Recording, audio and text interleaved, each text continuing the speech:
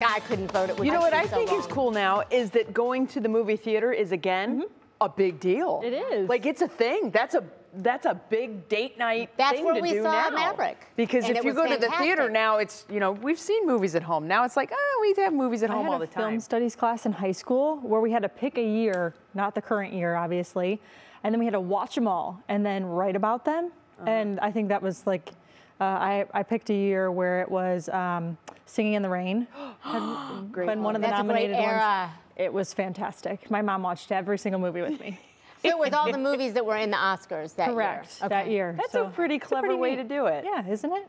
It is. Well, we're not going to be singing in the rain. We're singing in sunshine today. Let's do it. Across Northeast Ohio. So if you like the sunshine, it's not going to be here forever. So enjoy the moments we have it. We get a little extra cloud cover come tomorrow, but you may have noticed a bigger change across the area today, and that was because our temperatures have shifted. We are about 5 to 25 degrees colder from our lakeshore counties, not as noticeable, but farther inland. Yesterday, you were pushing almost 60 degrees and close to 70 at that to the southern part of the state. Now we are in the 30s. It feels even cooler. We have a north performing wind right now. Elyria, you're feeling like 29 degrees, 26 in Youngstown. It feels like 37 in Dover and 27 in Ashtabula. Across the area, really a whole lot of nothing.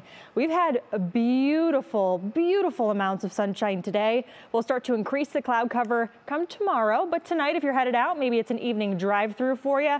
Sunny skies continue for the next couple of hours until the sun sets. Then we're mainly clear, but temperatures falling back closer to freezing by about 7, 8 o'clock tonight. Come tomorrow in your National Zymer on the hour forecast, we start the day closer to freezing and we only do the 30s once again tomorrow. We are just going to be right around 40 degrees, so slightly below where we should be for this time of the year. But if you were questioning when are we going to get a little tricky again when it comes to an overall system, we have to wait until we meet up with Friday. We see maybe the chance for some snow, maybe a little mixed rain, depending on where the actual center of the low actually tracks.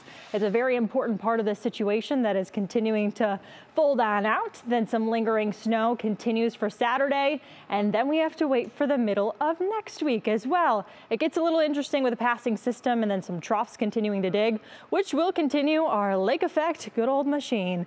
Our Union Home Mortgage extended forecast highlights all of what I just said. We're close to 40 for at least the next couple of days, but clouds definitely increase on Thursday. That's the precursor to bigger change to come, which happens on Friday with our next system. We drop it and we are as cold as we can be on Saturday at 34 degrees, which is definitely winter feeling after the mild winter we've had in its entirety, Betsy. That is a fact. The other thing is we spring forward this weekend. We do. And we've had that little icon on this graphic for the past 3 days, and it just clicked into my head that that is this weekend. This weekend. This weekend it happens. It sure Spring is. forward. All right, thanks so much, Peyton.